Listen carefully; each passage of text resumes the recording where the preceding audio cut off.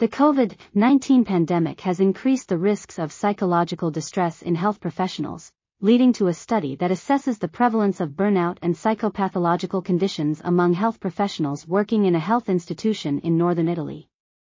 The study found that 71.2% of participants had scores above the clinical cutoff for state anxiety, while 26.8% had clinical levels of depression, 31.3% of anxiety, 34.3% of stress, and 36.7% of post-traumatic stress.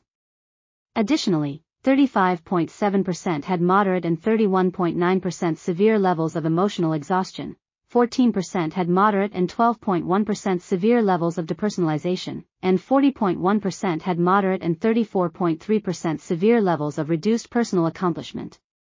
The study identified work hours, psychological comorbidities, fear of infection, and perceived support by friends as predictors of all three components of burnout. Female gender, being a nurse, working in the hospital, and being in contact with COVID-19 patients were also found to be predictors of emotional exhaustion and depersonalization, while age was a predictor of reduced personal accomplishment. The study highlights the need for monitoring and timely treatment of burnout and psychological symptoms among health professionals during the COVID-19 emergency. This article was authored by Emanuele Maria Giusti, Elisa Pedroli, and others. We are RTCLTV, links in the description below.